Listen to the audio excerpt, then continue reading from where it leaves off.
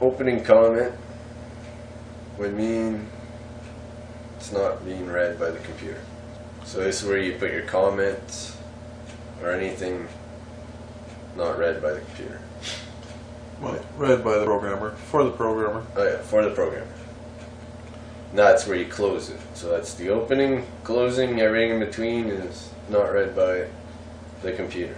It's good for toggling or enabling and disabling code without deleting it. And for comments too. That's actually the code that is going to send the signal. Listens for all sorts of signals, and it just happens you're just listening to one right now. Yeah. But that plugin file is about 10 lines of code of just loading the Google API that sets up this geolocation.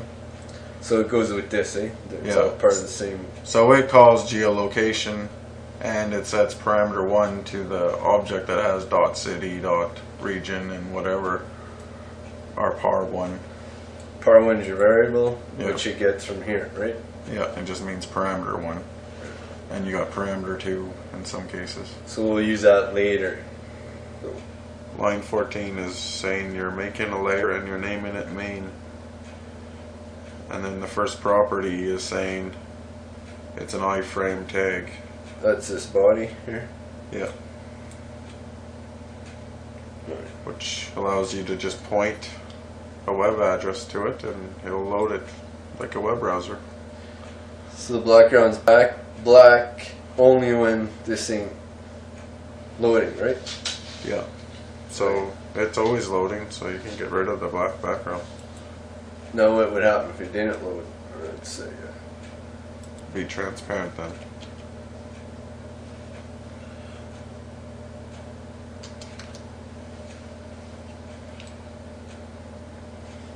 That source has 2 tabs at it in the beginning. It doesn't need 2 tabs. one. Yeah. It's inside the main iframe. So background red here. That's this background. Yeah, the whole body. The whole body. I could put a picture back there if I wanted to, right? Yep. So that's what this kind of thing. No, that's. Oh yeah, it's an image. That's an image layer, but you can also put an image in the background of any other layer. 10 and 11 is some image. You probably don't need that anymore. Main, that's your main body. So Yeah, that's your main frame, like your main browser. this. Yeah, Oh yeah. your web browser inside of a browser. So you made an iframe. Yeah, that's the type of tag you have to name it to have that feature. To link to websites. Yeah, It has to be an iframe. yeah. Okay. Well, it could be a normal frame, but then normal frames you got to split your screen in half or something like that. Where an iframe you can make a box. It's 12% here. 12% from the left, yeah, Okay. or over. It's 11% here. 7% from the top. Oh yeah, of your whole screen. And then Well, of and whatever parent. then it's 85% across, starting at the 12%, right? Yeah. And then you want to go right to the bottom, or that's how it's set. So I say 100%. Yeah, but really it should be like 89%, because 11% plus 89 is 100%. Well, that's why I got the A little scroll bar, scroll bar here. a little quick fix there. Here? Yeah, so there you can go 1 or 2 pixel PX border. How do I put color in?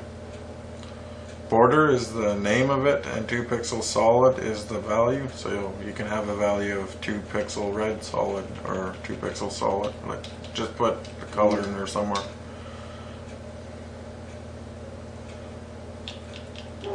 As long as border is at the end.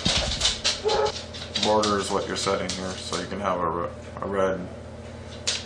Red border? Yeah, just have to have space red. Like that? Yep. That's all?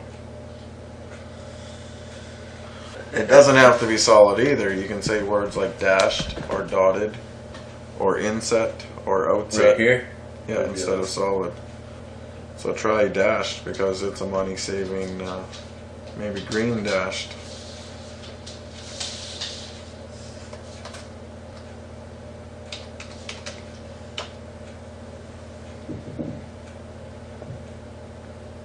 instead of solid. Dash D-A-S-H. ED, I think.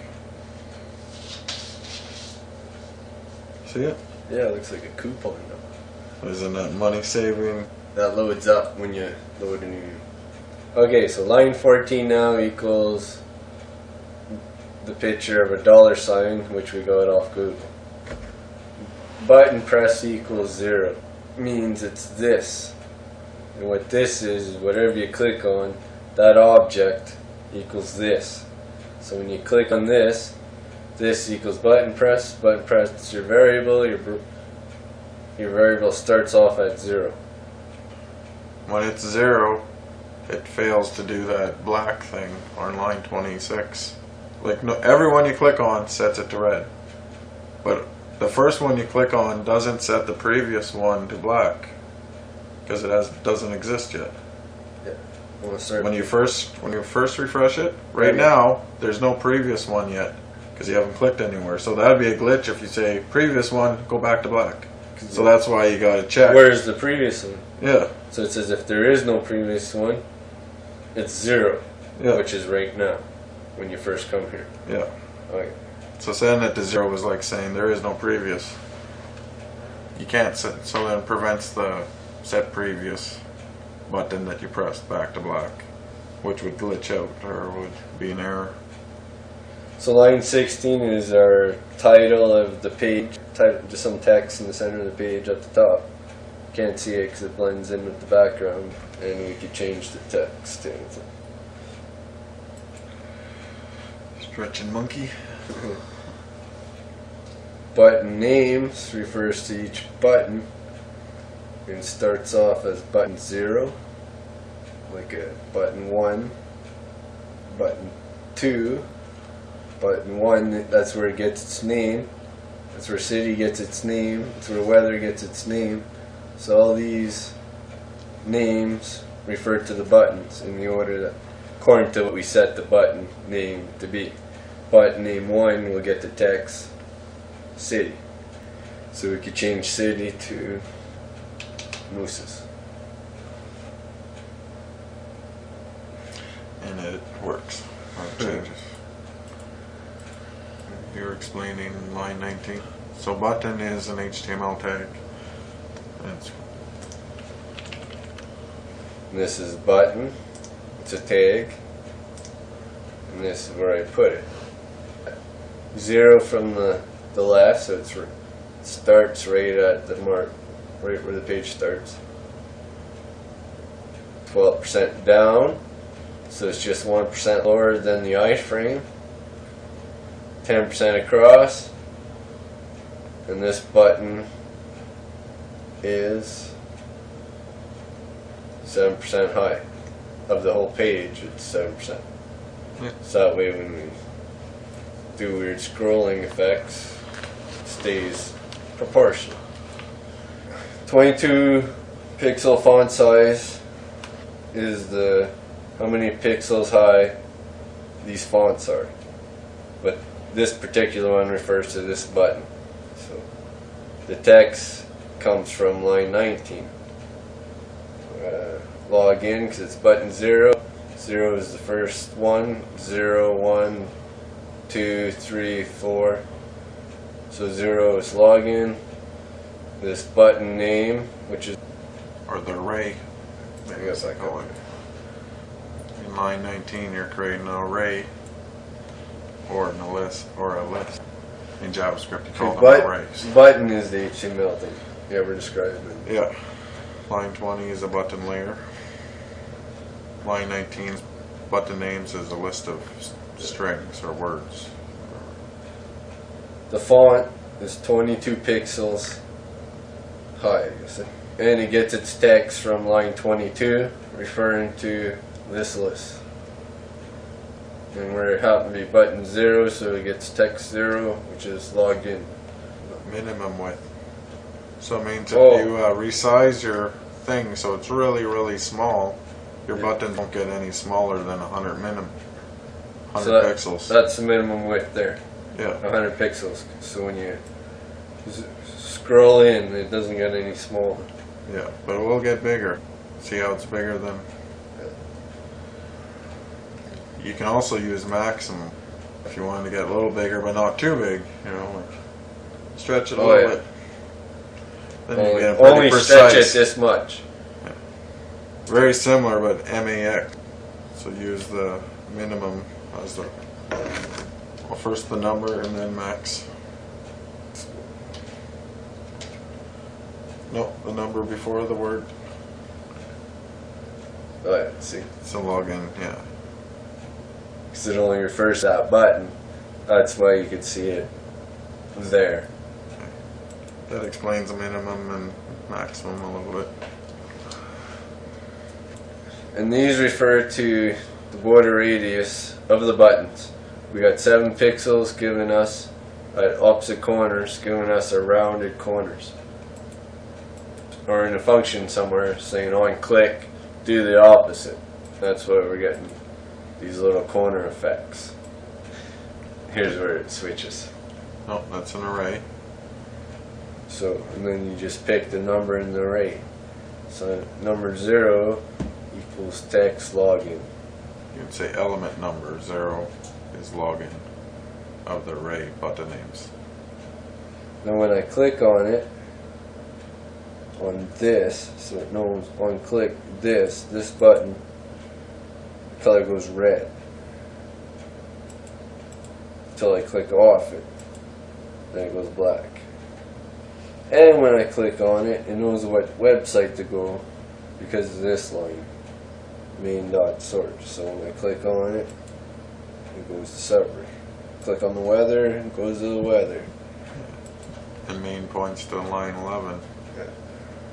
Well, kind of like line 12. 11 and 12. And these two lines do the switch in the text. See? If it equals this on the click, make it equal that. But name equals this text. So if enter HTML equals login, HTML should equal logout.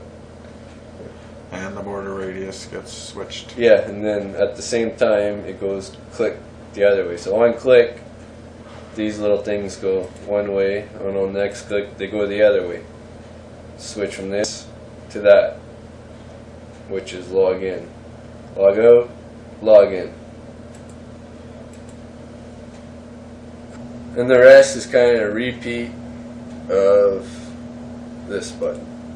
So how would I make an image here? Yeah, leave a red background equals red and add an image. Underneath? Well, the image will go over top of the red. You'd probably want to do it before main, or else we'll go over top of main. Just shows money coming out of everything.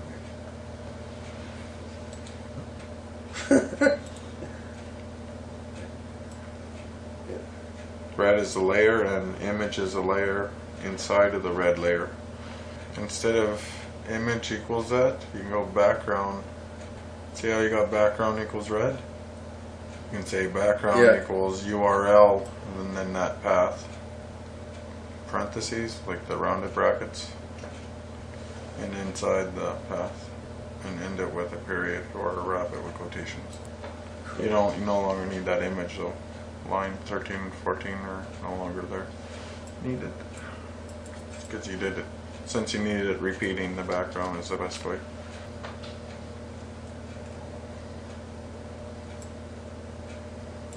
So we wanted to remember last time you're on the site, what site you're on, what button, and we want it to be highlighted when you come on, or the button. Because right now when it comes on, like the weather channel comes on, but the weather button ain't on. That's our mission. Right now we need to use something called local storage, which is the name for browser memory. If you keep going back to this, you'll remember it in the browser, but if you switch browsers, it's not going to remember. Yeah. To declare these type of variables, you actually got to name them a little differently.